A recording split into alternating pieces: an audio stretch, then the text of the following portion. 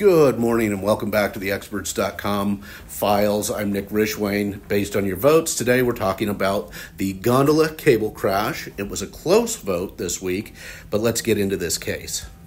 So the attorney for the plaintiff reached out to us looking for a mechanical engineer and a safety expert. Often the two are the same or can be the same.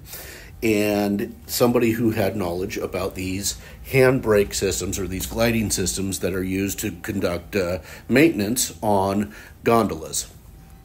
So the plaintiff was conducting maintenance on the gondolas, and he would use this gliding system to go from one gondola down to the other.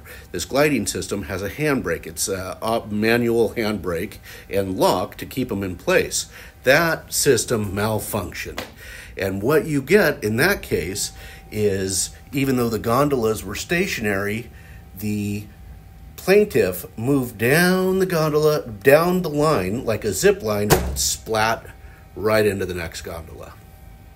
And that's why I say that this case is roadrunner-esque, because you can almost see the cartoon in this issue. Anyway, so this is a brake failure. We located a mechanical engineering expert for them. There were injuries involved, and that's the gondola cable crash.